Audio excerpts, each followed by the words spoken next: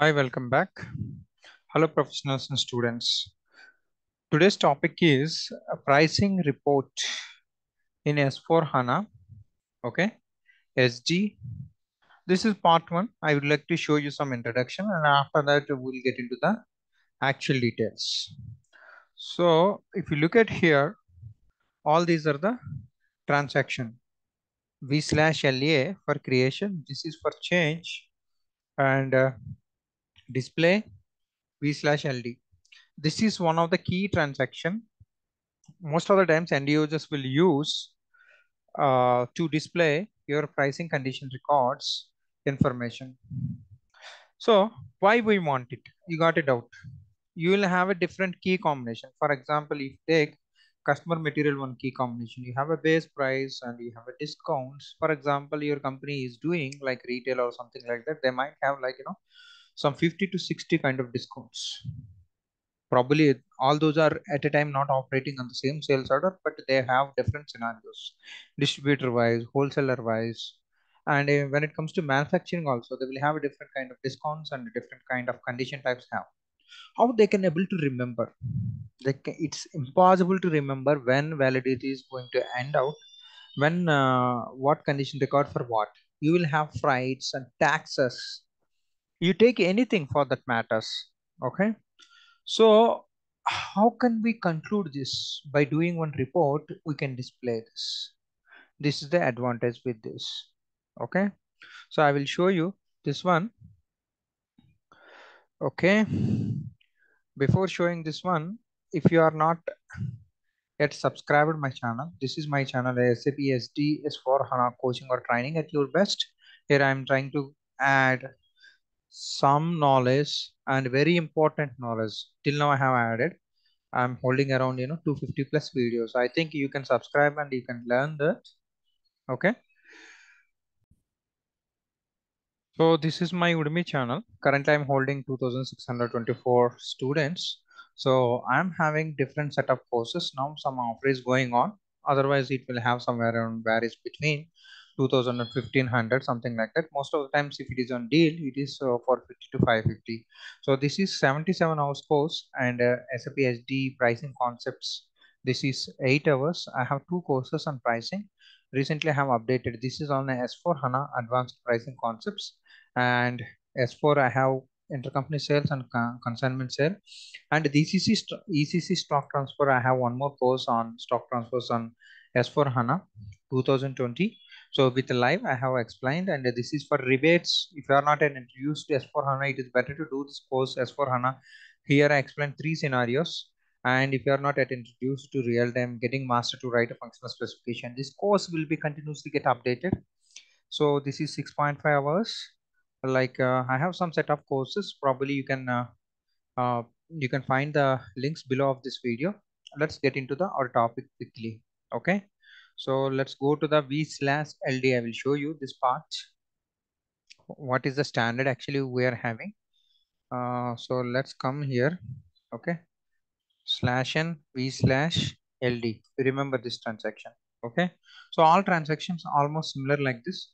For example, if you press, all these are the standard reports which are already available. If you see this, Incoterms with scales and without scales, we can control it. One option will be there. I will show you at the time of doing report.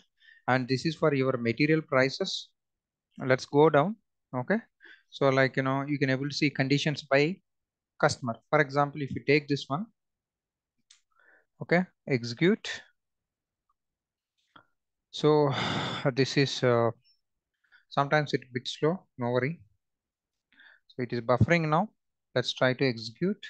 So you can see this sales organization, distribution channel, customer, whatever the condition types. For example, you can give direct condition type, or else you can give these key fields. Okay. So it can be like anyone can be like header field or item field also. Let me try to give sales organization DRT1. Okay. So this is the sales organization I have created for domestic sales. Let's try to execute it. If I have any condition records, you can see this. This is for K0005 material level discount. You can see the amount and the euro, and this is the validity period. For example, like this, I'm frankly telling you in real time, probably you might have find minimum 20 to 30 key combinations in a certain client requirement. That's why it is very, very important.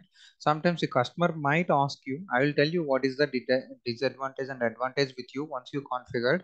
So that can be like, one of the interview question, whether you worked or not. Okay. So we'll see that one later. You try to see K0005 and K0005. You can see this. This is the for different customers. So let's go down. You can see this KP000. All these are the pallet discounts it is showing now.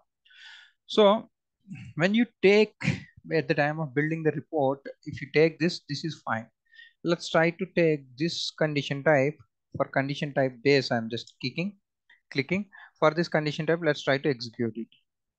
Okay, so for this key combination, nothing is available. Let's try to check something else, because all tables will select the tables at the time of creation. We'll try to control it. Okay, let's try to check Incoterms. KF000, KD000 kind of things are there, right? Let's click this. See this name. If you don't give, automatically it will generate name, or else you can try to give your own name also. No issues for that.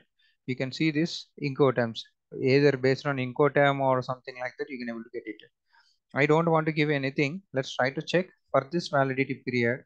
You can see starting validity. Okay, exceeding interval name above and below will be there.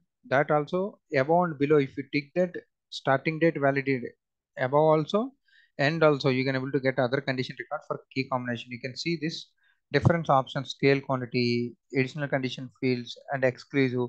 Here you can able to control one more field, like you will have a validity period, right? Like that we'll have something. So let's execute this. As of now, it is C for freight KF000. This is one of the practice system, okay, where we can get it. So you can see this. So like that, you can able to get it. So I think you got some information around it.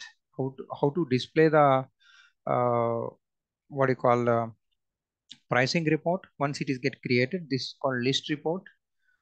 So let's try to check something else. Let's try to check for taxes. Probably like this is the key combination for MWST and all. So standard, they didn't give any name. If we want, we can give our own naming convention. That's not a big deal. So this is very, very important for end user to know their prices and to change their prices. A lot of things will happen. So let's execute this. So now you can see country, condition type, okay, tax classification, all the stuff will be there. Let's go down. We'll have scale, quantity. So all these things will be there. So let's try to give for DE as a departure. So let's try to check how many condition records we have. We'll get it all our tax records. So we can control what we want. We don't want it. No condition records exist for this selection. Don't give. Let's try to execute just like that. If any condition records available, it can display. Someone has maintained ATX1. They have created, I think. So you can see there's a tax code and validity period and all these things. So this is the basic advantage of your price reports. So maybe in second part, we will try to check how to create pricing reports. So this is V/LD. I will show you one sample report and I will show you this about transactions also. Okay. So if you'd like to enhance your knowledge, probably you can try all these courses, SD and S4 HANA. I'm providing below of what I would say my video. So you can get an opportunity. So thank you very much. We'll catch up in next session. How to create a pricing report. It's very, very important. Share your knowledge and what do you call be with me. I'll try to give my real-time knowledge as much as possible. Thank you very much. More importantly, Jai Hind.